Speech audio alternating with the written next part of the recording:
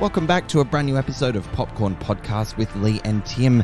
It's time to put a towel under your seat, friends, because we're going to talk challenges. It's about to get moist in here.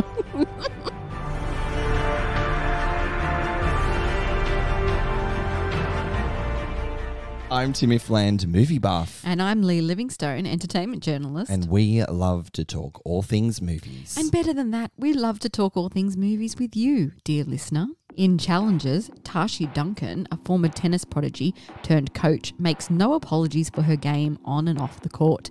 Married to a champion on a losing streak, Tashi's strategy for her husband's redemption takes a surprising turn when he must face off against the washed-up Patrick, his former best friend and Tashi's former boyfriend. As their pasts and present collide and tensions run high, Tashi must ask herself, what will it cost to win? Challenges is directed by Luca Guadagnino, who has brought us such films as Call Me By Your Name and Bones and All, and it's from a screenplay by Justin Kuritzkis. Challenges stars Zendaya, Josh O'Connor and Mike Faist. So there's been so much buzz about this film for a few reasons. You have Luca Guadagnino's follow-up to Bones and All, which was one of my favourite movies of a couple of years ago. Decidedly less cannibalism in this film, though. Decidedly less. Spoiler alert. Yeah. There's no cannibalism. But they do suck face in a very different kind of way, I guess. You've got Zendaya in this one. She's one of the biggest stars in the world. So all eyes on this woman, whatever she decides to do. Yep. And you have Mike Faist and Josh O'Connor. They're so hot right now too. But really frustratingly, this movie was actually meant to come out end of last year. I think it was October, but it was pushed back due to the strikes. So we've kind of been waiting for this movie for a while. So everything's kind of heating up. Yes. And it's exciting to note that we were among the first in the world to see it down here in Sydney on the press tour. The stars were in town to attend the glitzy premiere. We were on the red carpet. Make sure you check out that video. It was great to see it in that atmosphere. With all the hype and people screaming and fans going nuts for Zendaya. She looked incredible, of course. She was serving on the red carpet. There's going to be a myriad of tennis puns, no doubt, in this episode. Yeah. But you know what? One thing that was really exciting was that the cast, it was the first time they were seeing the film with an audience. That's right. So that's really exciting to know that, one, the actors kind of hung around to watch the film with everyone else, because my idea of premieres like that is that they just... She was sitting just behind us. Didn't you see that? Yeah, well, she offered me some popcorn in the second act. I was like, no thanks. No, no thanks. Let's go back to the beginning, right? This film is inspired by a controversial match between Serena Williams and Naomi Osaka, where it was alleged that Williams was receiving coaching from the sidelines. And that's where that idea comes from, that there's someone, Tashi, on the sidelines, heavily invested in which side of this match. You know, who does she really want to win? Do we know? Do we ever know? To give you an idea of what you're in for, let me just sum it up with this line from one of the characters. Okay. Referring to Tashi Duncan, he says, I'd let her fuck me with a racket. And so sets the tone of Challenges. Can we talk about the tone? Because that is the perfect line to pull out. And gee, the audience interaction with this was really fun. And I wasn't expecting the type of film that we got because it was quite funny. It was very playful and cheeky. Yes. And very, very sexy. Yeah. There were so many choices creatively and artistically here that you don't expect the product that you get back. It's a three-way. You get two-handers in film, but this is a three-hander. Yes. In more ways than one. It's very... See what you did there? The tension is so tight as you wonder what choice each of these characters will make. And they're always making bad choices, really. Well, I mean, what you perceive to be a bad choice. What you perceive to be bad. And that's what Lucas films play in so nicely, is that sort of moral playground that his characters decide to dance around. Yeah. And whether you're meant to agree or cheer on certain characters' motivations and the decisions that they make, it's still really, really fun to be part of it and witness it because they're making a selfish decision or they're making one that's purely around taking control or power. Yeah. Decisions made purely around lust. Yeah. So it's a really complex sort of narrative in terms of what the characters bring to the table. And you're sitting there, you're willing them to do the right thing, quote unquote. Yes. or the wrong thing if you've got a chaotic personality. Yeah. Like us. Like us. But the point is you're invested. You're really invested in these three characters and what they're going to do next. It's not a linear story either. The timeline jumps all over the place, which can get a little bit confusing sometimes, I found. What part of that non-linear narrative did you struggle to latch onto, if anything? There were just a couple of moments where, it doesn't jump between past and present. It actually jumps between 3-4 different timelines, I think. It's quite layered like that. There's quite a lot of timelines, and I think you've got to try and remember what came before what part. Yes, and what hairstyle is linked to what Yes. on the timeline.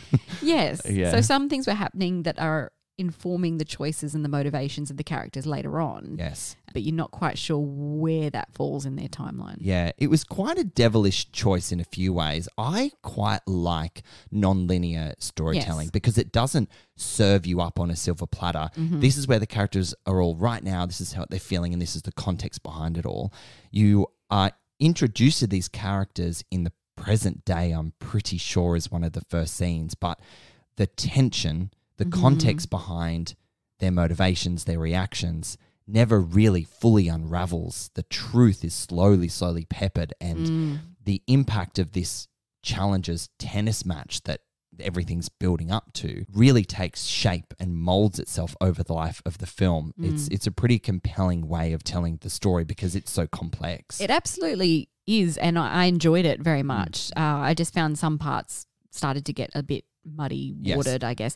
And the anchor, as you said, is this challengers match. It's all leading up to this challengers match. We get a sense in the beginning of the film of the journey that each of these characters has taken. So Tashi and Art are a power brand with their daughter. Patrick is down on his luck. I don't think it does a great job, though, of taking us on the journey of these characters beyond their teen years. It's so focused on their interpersonal relationship with each other and that central dynamic that it forgoes who they are beyond who they were.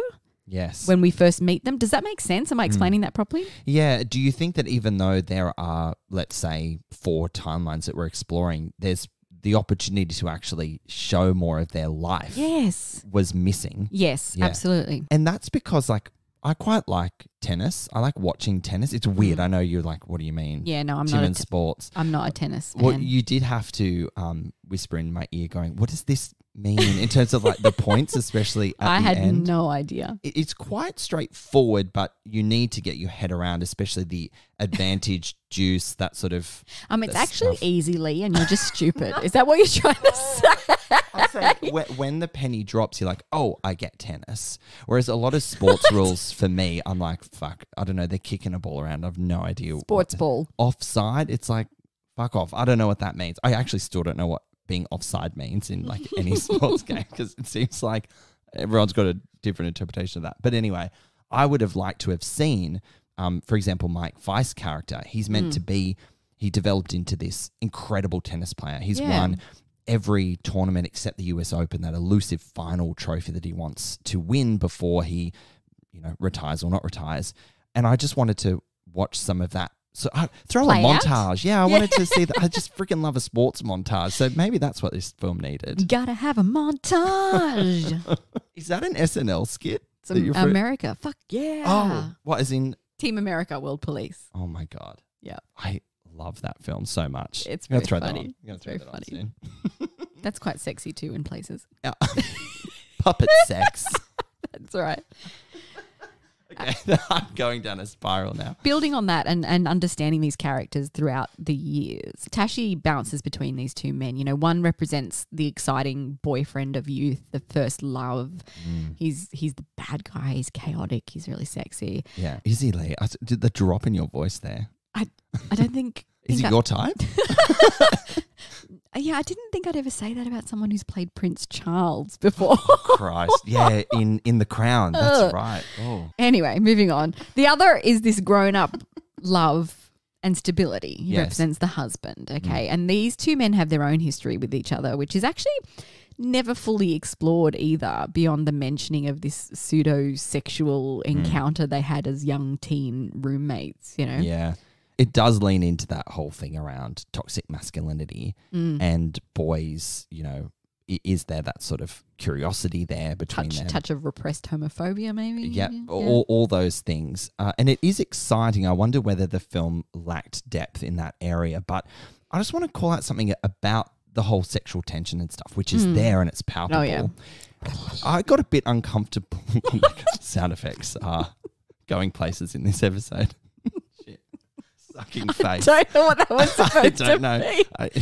Thirsty? Do you know what that reminds me of? The film with Penelope Cruz where they like kiss into the microphone. Is it official competition? Yeah. Yeah, the kissing, the slapping of those lips and tongues. Well, okay. Oh, God. Yeah, that was a lot, wasn't it? But intentional, I feel. There's so much kissing in this film, in Challenges. There is like an uncomfortable amount of kissing. Somebody check on Tom Holland, okay? Yeah, you see how...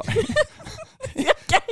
Zendaya probably came home from work and being like, he's like, oh, how was work, babe? And give me a kiss. And she's like, I've done too much kissing today. I can't kiss you. Unless you want to kiss Mike Faist and Josh O'Connor along with me. Yeah. But this isn't necessarily a spoiler because there is sexual tension. There's a lot of kissing. There's a lot of like gyrating and stuff.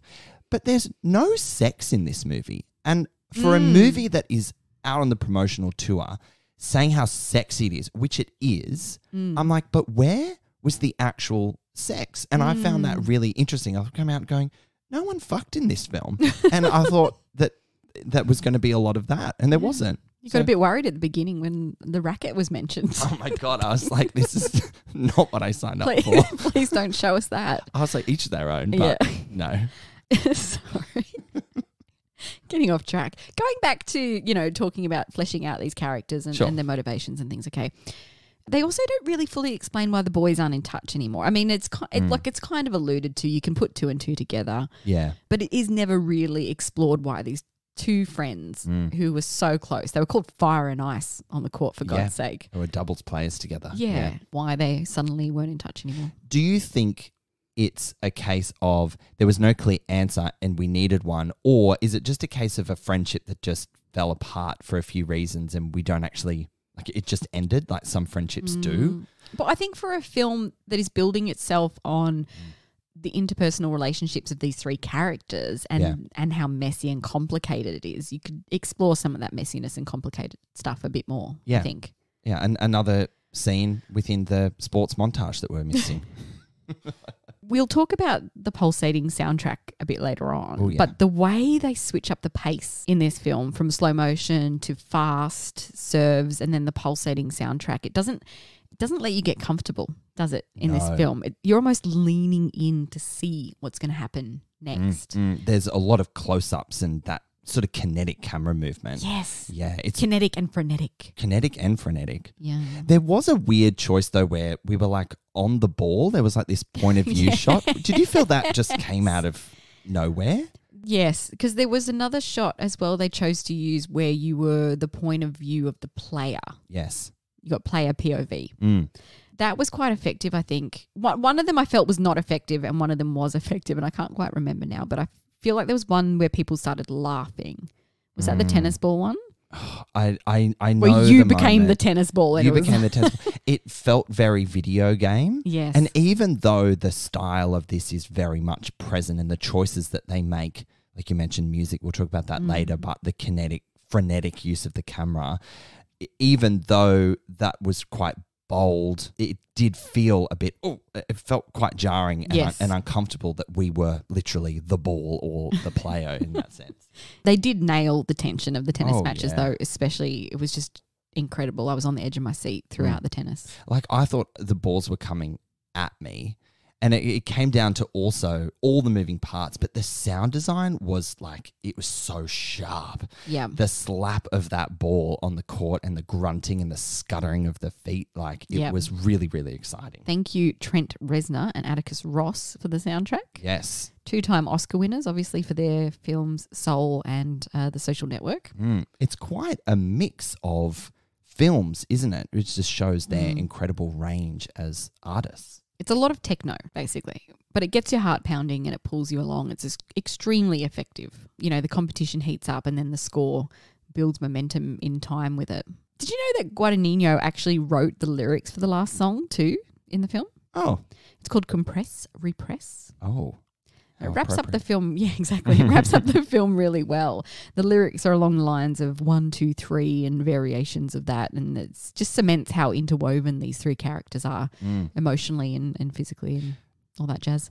And just on the music as well and how that weaves into the tension and also what to expect in this film. There was no way I thought I was going to be walking into a Luca Guadagnino film where there was techno and electric kind of music or whatever, because it's not everyone's cup of tea, that type of music. No. Do you think it worked in the product Yes. that it was delivering? Yes. Yeah. I think it was extremely effective. Yeah. And not at all jarring, for lack of a better word. It doesn't pull you out of it. It was very smooth, but also very obvious. Very obvious. It's not subtle at all. It went balls to the wall. Like, it did not shy away from we're going hard and fast here.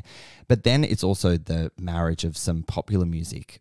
Again, a reaction of the audience was when Hot in Here started playing at the party, and there's the slow-mo and the boys are just absolutely in a trance of her dancing and knowing that they're watching, and just putting on a show like that. So early 2000 teens, man. That was 100%. It really felt like that. In my low-rise jeans and my handkerchief top. Oh, the visuals. Yeah. So good. When Luca Guadagnino reached out to Reznor and Ross, he described the film as a very sexy movie with multiple X's, lots and lots of X's. And, oh boy, did he get a score to match. Oh, absolutely. Speaking of Guadagnino, his films are often about the agonies of youth, aren't they? The messy, the obsessive, the ecstasy, the pain, sometimes with a twist of horror or other darkness.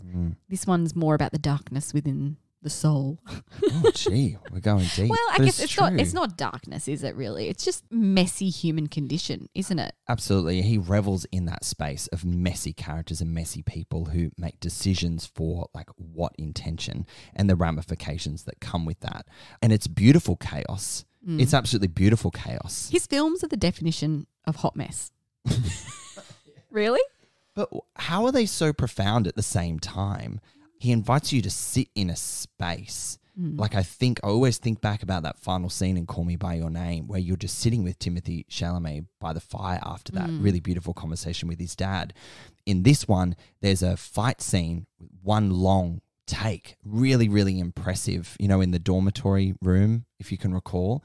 And it's just one long take. It starts with them kind of fooling around and then they go head to head and bash heads about something. And one long take, the blocking's amazing, and it's a really complex sort of just a little window into an argument of a couple who are maybe on the edge of being together or not. And it's quite confronting at times because he doesn't let you take a breath because his characters aren't taking a breath. And then the soundtrack also doesn't let you take a breath. Not at all. He really likes working with these complicated characters, doesn't he? And somewhat, I want to hesitate in saying unlikable characters. Like, there's some decisions that maybe some of the characters make that you think you could judge very easily, I guess. But he doesn't shy away from the selfishness and the compulsiveness of humanity, if you want to look at it that way, I guess. Yeah, and it's a fun playground to be in a competitive sort of world like tennis offers. So it adds another layer of intensity to it, but there would be a really compelling story of characters if you took tennis away. But if you add tennis and the kinetic sort of moving piece that is tennis, it pairs up so nicely with that beautiful chaos, that messy world of characters and the morals around it. And Guadagnino has said, I don't know much about tennis, but I know a lot about desire. And that is really evident in Challenges. Yeah. And his other work as well. Yeah, absolutely. So let's talk about the characters now. Tashi. She's the one I think can come across as unlikable. She's fiercely driven, she's competitive, she's intelligent, she's free with her sexuality. And often these traits are despised in strong young women. Yeah. She is also a little manipulative and secretive and shady. Yeah. About the way she goes about things. All those things. Yeah. She likes control and she has that foresight in terms of how she can take advantage of a situation or people for good or bad. I guess it's how you interpret it. One of my favorite things about her was how steadfast she was and that she said things with absolute conviction. Yeah. One of the lines she says is, get your fucking confidence back. Like, she's cutthroat. She's straight down the line. Yeah. And you never leave a room not knowing what is expected of you with her. Yeah, she has power in relationships and in her knowledge of tennis, and she doesn't hesitate to exercise it ever. She's magnetic is a good word. It's actually refreshing to see a female character who is so unapologetic about who she is. Yeah, so good. From such a young age too. And it can rub people the wrong way, but she knows her mind. She knows what she wants, as you said. And also she just wants to be as close to tennis as she can be and in control of it. Yes. Without playing. Obviously, it's kind of alluded to in the trailers, if you're familiar with that, is that she injures herself. She's like a tennis prodigy. And tennis, as she knows it then and there in her life, is taken away from her.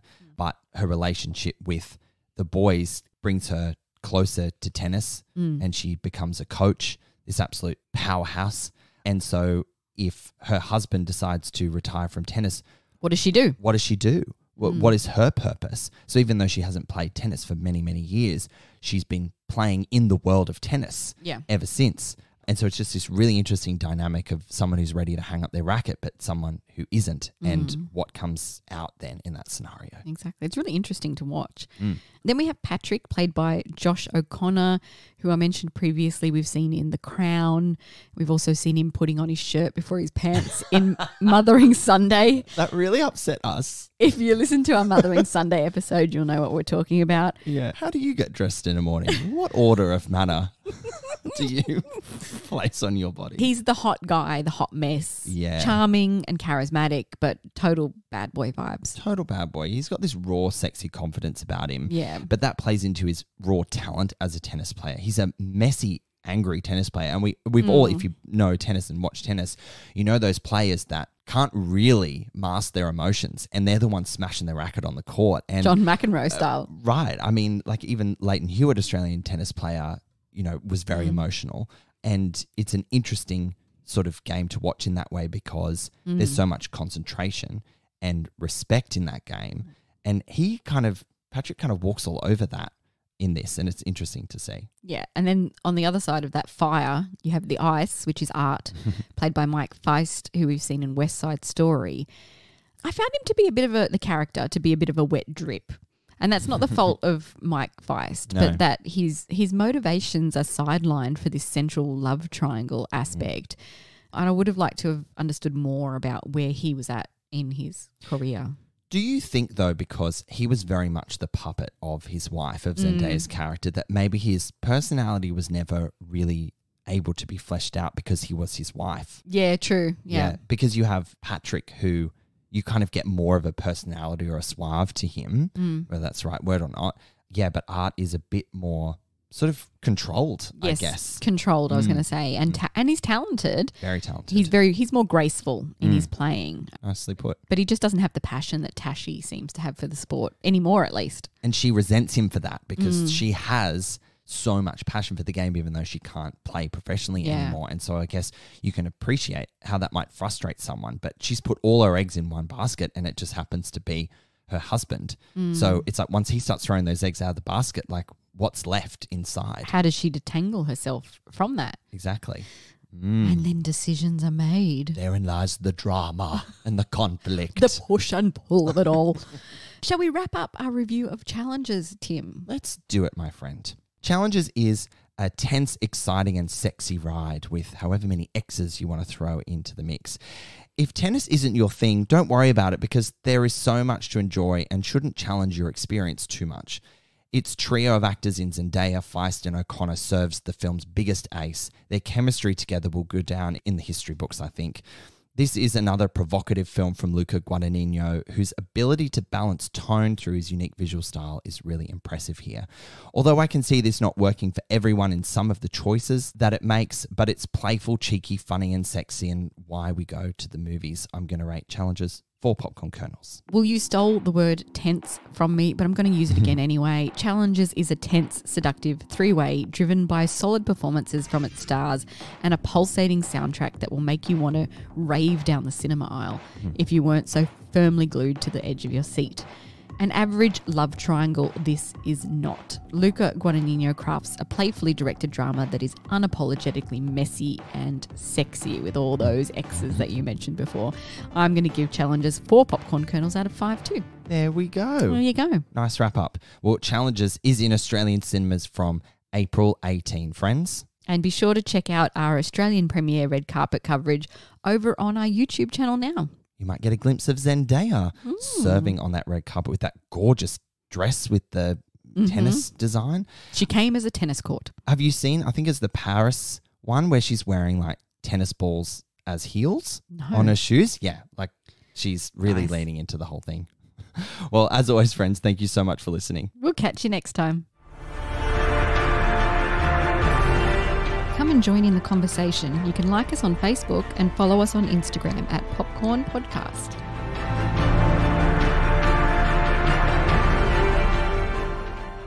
It's time to put a towel under your seat because we're going to talk challenges. It's about to get moist in here.